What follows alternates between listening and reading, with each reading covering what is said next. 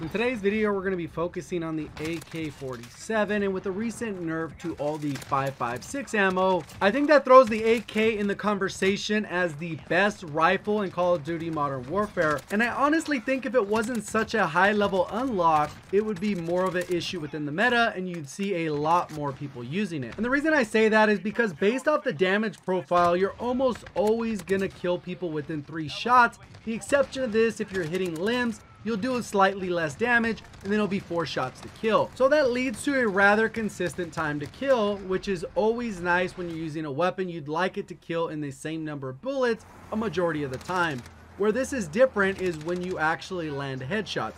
You manage to land 2 headshots, you're pretty much going to kill that individual almost every single time. I think the biggest issue people will struggle with is controlling the recoil, but if you put on the right attachments, which we're going to talk about in today's video, that should make it a lot easier. So even though it can kill in 2 shots and 4 shots, the vast majority of the time you're going to end up killing someone in 3 shots, which gives you a time to kill of 202 milliseconds, which places it 5th in the rifle category at close range and 2nd at those further distances. So obviously you saw what the weapon could do in that initial clip, as well as I was able to get a nuke. So let's go ahead and talk about the best attachments in my opinion. You can see that I run an optic. You don't have to run an optic. They do have some pretty clean iron sights, but I think on some of these maps it's just nicer to have an optic.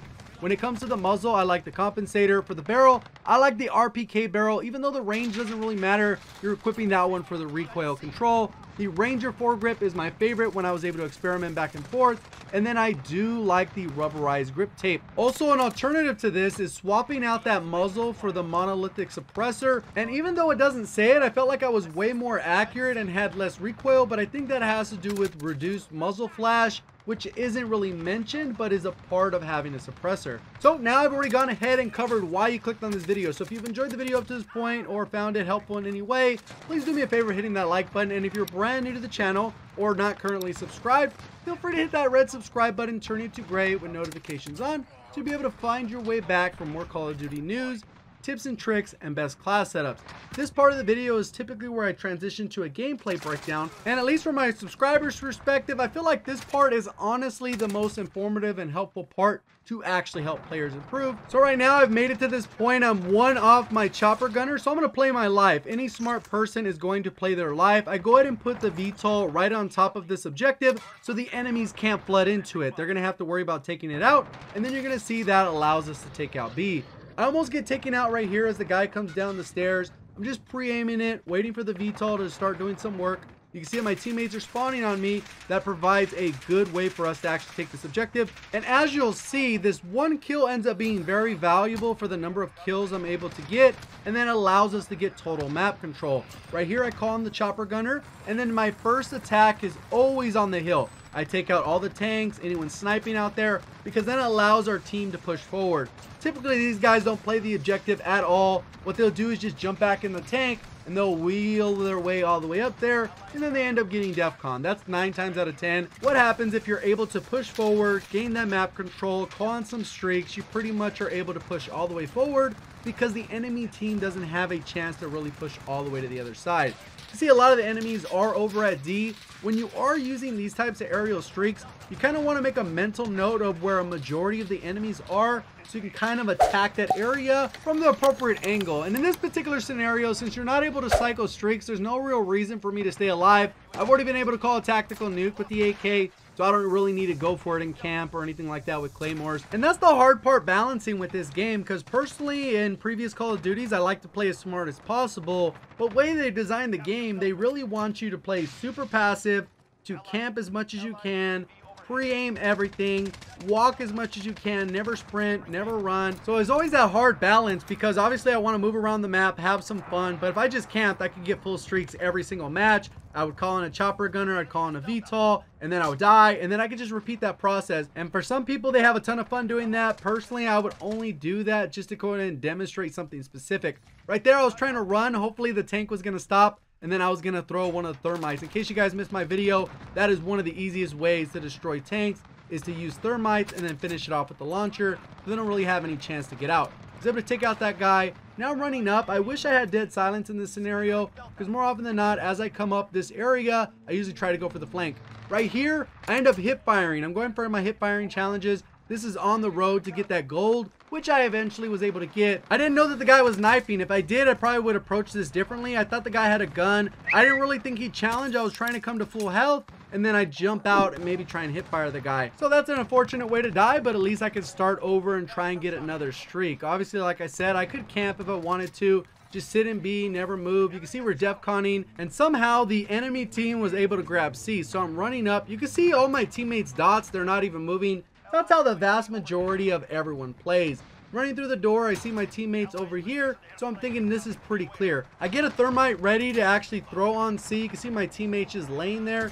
I go ahead and throw the thermite, cross over, I'm not thinking anyone's there. I throw the second one as a precaution, and then I follow it up with the flashbang, and then I go ahead and jump out thinking there's someone in the corner, and then it ends up being nothing there. So now I'm moving my way across, and you can see where most of the enemies are. They're kind of just sitting back.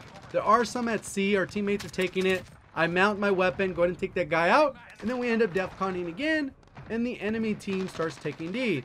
So now I got to go ahead and run to the other side of the map and try and get to D as fast as possible to see if I can actually help out in that area. But it also looks like our team is losing B. And at this particular situation, I could actually peek and take my time and look forever, but in this particular case, I was just running across. The smarter play is to play slow, but this isn't the smarter play. This is trying to get back into action, and unfortunately, that's going to lead to some easy deaths.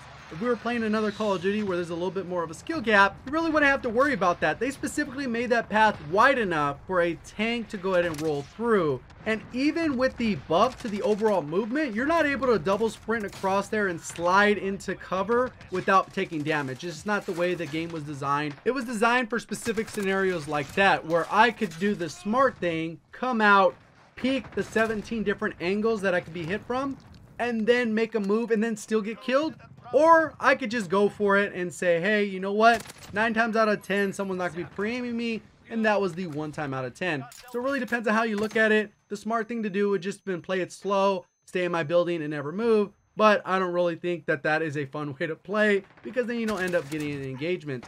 I go ahead and mount up, take that guy out. We were able to retake D. And then now I got to go ahead and move to a different part of the map. You can see the enemies are working on B, and then they also have A. And you can see I peeked to check those hot spots of where enemies are likely to be. Obviously, I couldn't check every single area, but that is primarily because I died in the previous scenario. If I didn't die in that scenario, I probably would have just ran out in this scenario, no big deal. Like I said, sometimes people are pre-aiming you. There could have been 4 enemies pre-aiming me. There could have been none. And that's the really issue with this game, is there's too many sight lines for you to literally check everything. Sometimes you just have to guess and hope for the best and hope for a little bit of luck.